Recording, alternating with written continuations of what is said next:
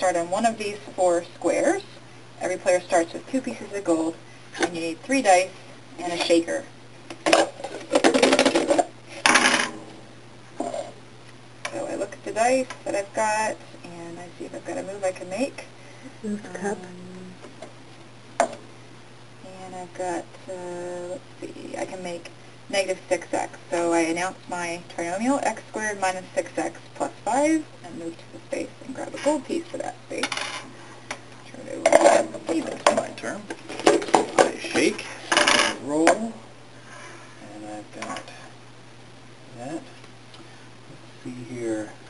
I could say, I think what I'll do, just for fun, I will pay 1 to move here with this, and Why are you paying to move? Because it's because it was plus 15. Yeah, because I like to change, I pay 1 to change the sign.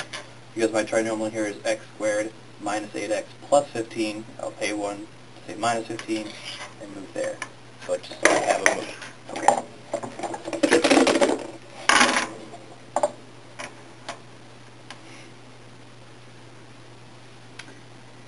Okay, let's see.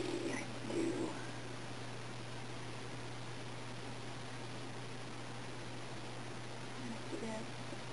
I think I'm stuck. I challenge. What are you challenging with? Because here you can have x squared plus 3x minus 4, and you should be forced to move there. All right. Because now you give me a gold. I thought I could put that over on you. And I'm sly.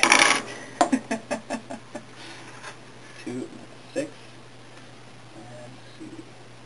I would really like to go to one of these, see if I can. That would give me negative x. That would give you minus 3x. So I'm going to go there, x squared minus 3x minus 10, and earn me a gold piece.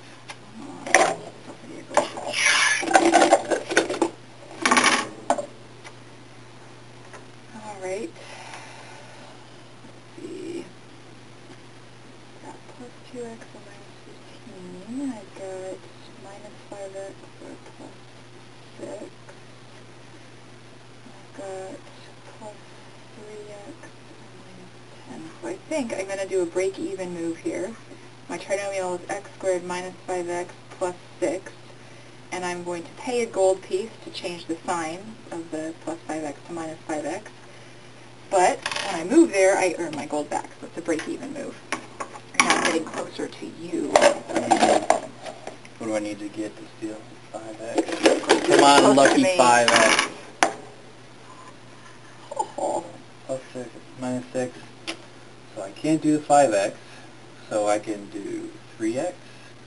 I could do 0x. I could do minus 18. I could do plus 18. So I'm going to say I don't have a move. You're right. What do I need to get you? Negative 3x. Come on, negative 3x.